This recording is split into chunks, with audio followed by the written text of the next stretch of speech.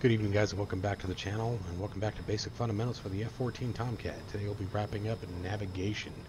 We'll be going over manually creating waypoints in the mission, or in the F-10 map, and then how to get Jester to enter them in, and how to navigate his menu to get around. So without further ado, let's go ahead and jump into the F-10 map. Alright, so the first thing we're going to do is we're going to come up here to Mark Point. Okay, so you can see mark label there. And we're going to create our first waypoint over here at Fujira. Alright, and we're just going to title this Waypoint 1 Overkill.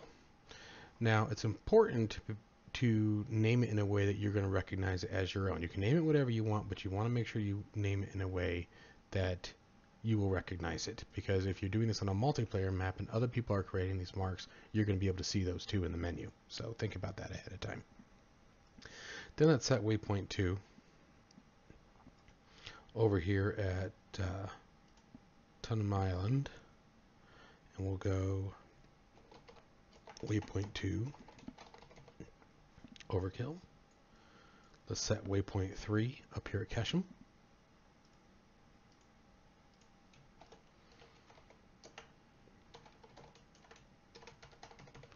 And then for our target stuff, we're still going to do the same thing like we did before.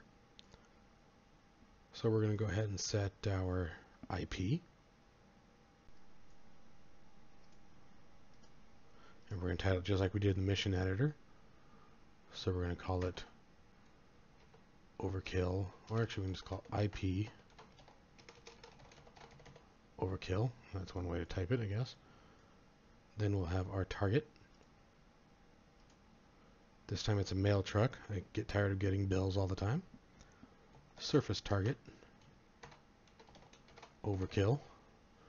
No electric bill this month. And our egress point that will put us on target for the water bill. So we'll do fixed point. Overkill. Alright. So that's enough where you guys will get the gist. I probably won't enter all of them in. I just want to show you guys how it works, the basics, you know. So we'll jump back into the cockpit. And now what we're going to do is have Jester enter them in. So this is where these commands, go Jester AI, come in handy. So you want these command buttons ideally mapped to something, unless you're using voice attack, which by the way on Friday night or first thing Saturday morning you will have a tutorial on how to on the basics of setting up voice attack. Okay, and you're going to want the menu button, because that's how we actually select something, and the command buttons ideally. Okay, so the first thing we're going to do is hit our Jester button, so A on the keyboard, and we're going to hit it again to get to the main wheel. So there's the main rose wheel, and we're going to come down here to navigation. That's what we're going to be working with today. So we're going to go ahead and if you have track IR VR, by pointing your head, you can get around him. Or you can hit the command buttons left control 5. And then we're going to come over here to steer point from map. So left control 4. And we're going to be looking at waypoint 1. Actually, just go ahead and go waypoint 2. We're getting pretty close to 1. So left control 2. And now you can see why we named them the way we did. Waypoint 3, waypoint 2, waypoint 1. So in this case, we're going to do left control 5. You got it. I'm going to shut the air off so you can hear him fooling around back there.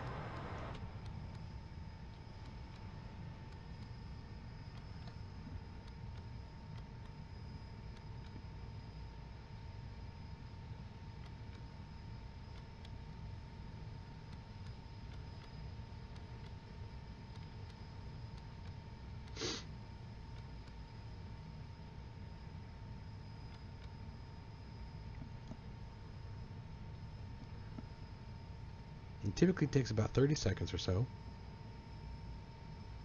It sounds like he's got her done. So we'll go ahead and bring our Jester menu back. Hit it again to get back to the main wheel. Go to navigation. Come up to, oh, I went too far. Never mind. We're going to hit the A button again. There we go. Navigation. And Oh, what am I doing that? It's doing that. You know what it is? It's my voice attack. Hold on one second. There we go. We'll mute it. Okay, and then we will hit A again. There we go. Now we got it. And come over here to waypoint 2. Roger. Switching to steer point 2. And you can see right there is now appeared on our HSD. Okay, now the same thing goes for like the IP. Let's go ahead and enter that in real quick. Let's do one more. So on this one, I'm going to show you guys how cool voice attack can be, just so you can get an example if you haven't seen it yet. Jester. Navigation. Steer point from map. Initial point. Where did I put it? Press 3. Roger. So, really cool stuff. Disregard that stupid thing that keeps popping up on the screen.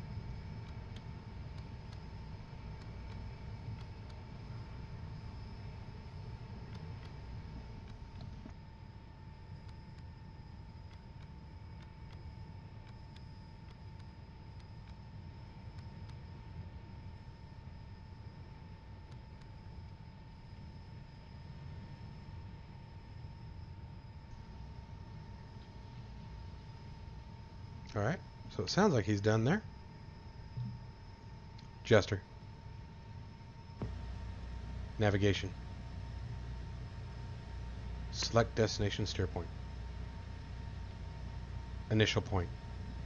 Wilco. Switching to initial point. And you can see once again that our waypoint has changed.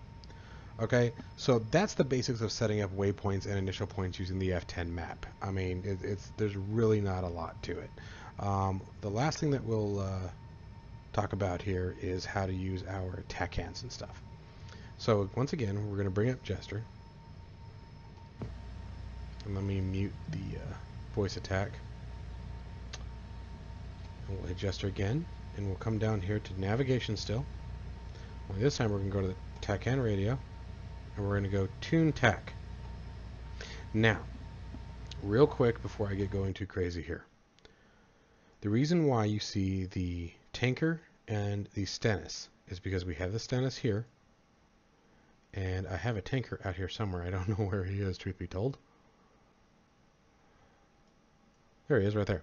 KC-135. We're actually heading right for him, ironically enough. Okay. So, because they're already up and configured, we're going to see them in the wheel. So let's say we wanted to hit the Stennis. We're going to come up here and select Stennis. Roger. Now watch our TACAN down here. And there we go. We're now tuned for the Stennis. Now let's do it again, and this time we'll go for the tanker, and it should come right about in front of us. And we'll use Jester again. Jester. Navigation. TACAN. Tune TACAN. Texaco. Oh, I didn't set that, sorry. Press 1. Roger. And voila. Now we're heading towards our TACAN. Now, the last thing that we can do is, let's say we want to go to a TACAN station that isn't actually selected. So let me see if we can find one that, an airfield that has it. No TACAN. Not many here do. Let's check out Doffer. That's a military base. Cool. So 96 X-ray. Jester. Navigation. TACAN.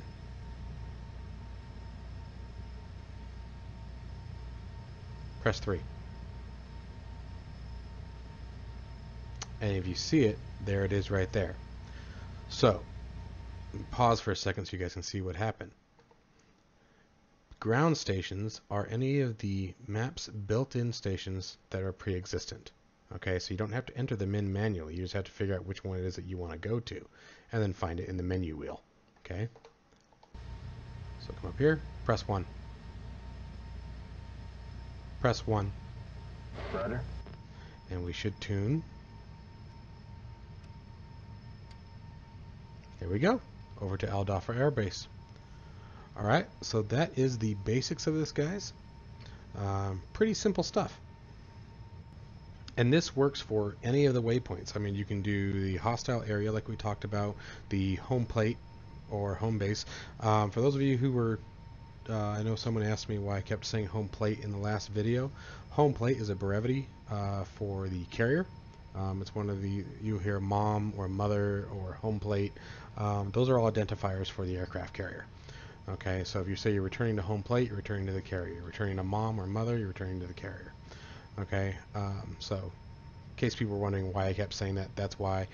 Prior to the Tomcat coming out, I primarily flew the Hornet, so I got real, I was trying to get good at talking and according to naval brevity. But don't let that confuse you. It's just home base. So you can title, you can create your home base waypoints. You can create any of your navigation waypoints, all of your targeting waypoints, your hostile areas, your defending points, all of that stuff you can still enter, and you can title it whatever you want. I mean, in the F10 map, you just have to make sure that, again, to title it in a way that you're going to recognize it, because if we're on a multiplayer map that's super busy, when we come down here to the steer point from map, and we go select a waypoint, these wheels, you may have a couple of pages of everybody's waypoints that are around you. Okay, so for example, if there were 3 other players who were also marking, I might see waypoint John, waypoint Santa Claus, waypoint Bonehead. I mean, however they're titling it. So you need to make sure that you guys know which one's yours. Now, I'm going to show you one other thing. A lot of people try to get in a rush, and they'll just come in here. Oh, I need to go here, and they'll hit OK, and then they'll come back to the cockpit. Okay, and let's back that out for a second and come back in. Copy. Oops, I don't know why I did that. Navigation. Steer point from map. Waypoint 1. Okay, and so here's the next page I was telling you about. Next page. And then here you have the waypoint 1 from Overkill, but if we go back to the previous page, I'm sorry, that's where it was. There it is, no name. Okay, so if you have 5 or 6 people doing no names, and you can see that all it sort of tells you is the distance, tells you when it was entered, but there's no way of knowing if it's yours. Okay, so always make sure that you're naming them correctly. Alright? Alright guys, so the next thing I'm going to show you is how to enter in your steer points manually. Okay, so we're just going to go to our gesture wheel, go to navigation, manual enter steer point. Oh, sorry, never mind. Never mind. Sorry about that, I had my gesture on.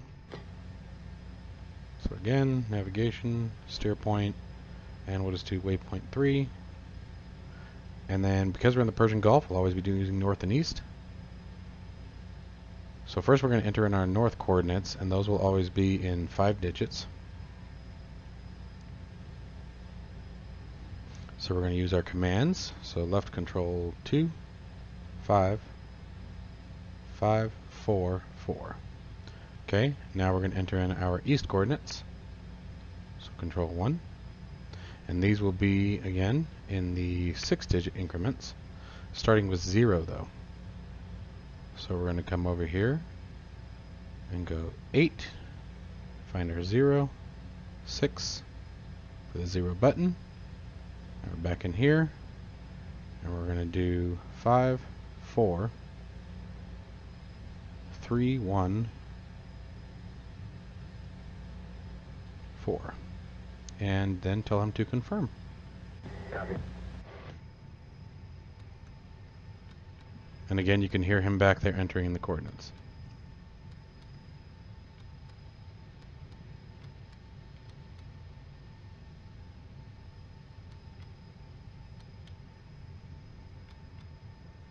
And you can see there that our waypoint has already appeared because I already had waypoint 3 selected.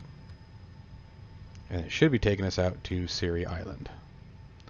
So if we go to our F10 map,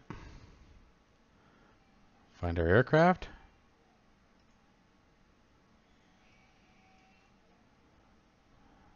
and there's Siri Island right there in front of us. Okay, so that's how you would enter in your own coordinates if you wanted to do that, and then you still got to wait for him to enter in the coordinates in the back computer. Okay?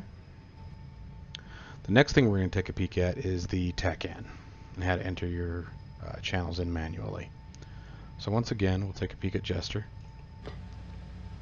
Go down Navigation Utility, go to TACAN.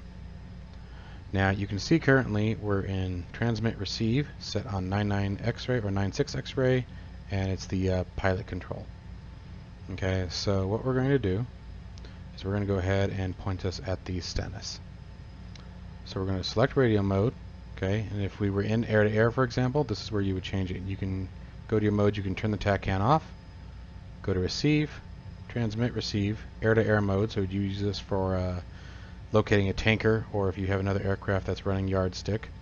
For those of you who don't know, yardstick is another brevity where basically a wingman or another fighter will broadcast a TACAN signal that you can at least get his bearing. You won't be able to get range, but you'll get his bearing information.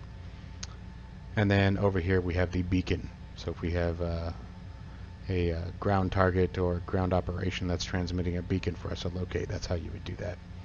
Okay, so we want to be in transmit receive, so that part's good. You got it.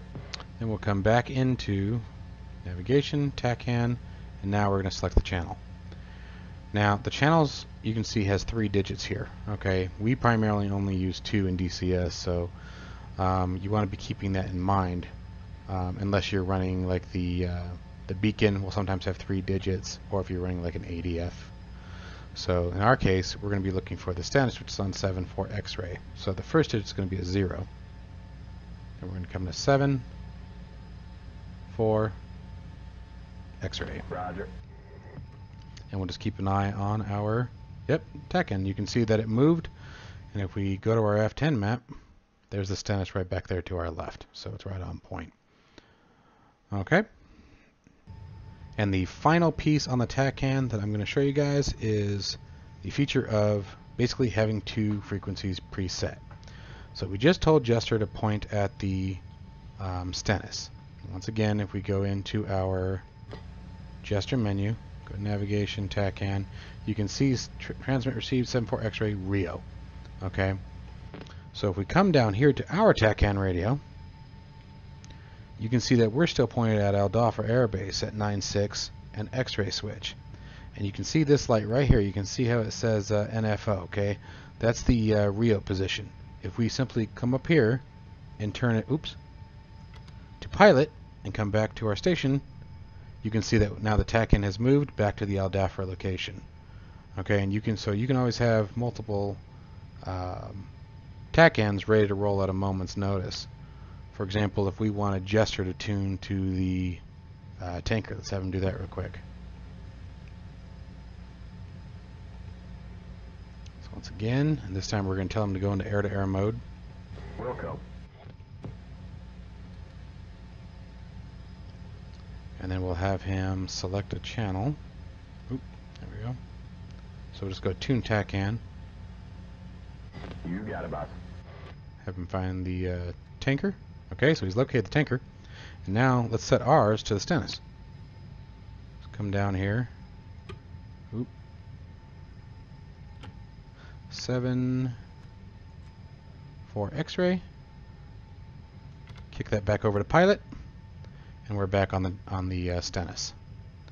Alright, so I hope that cleared up how to navigate the F-14 Tomcat. You've learned how to enter in your waypoints in manually, how to set them up in the computer system manually as well, how to navigate using the TACAN, as well as using the independent channels for Rio and Pilot.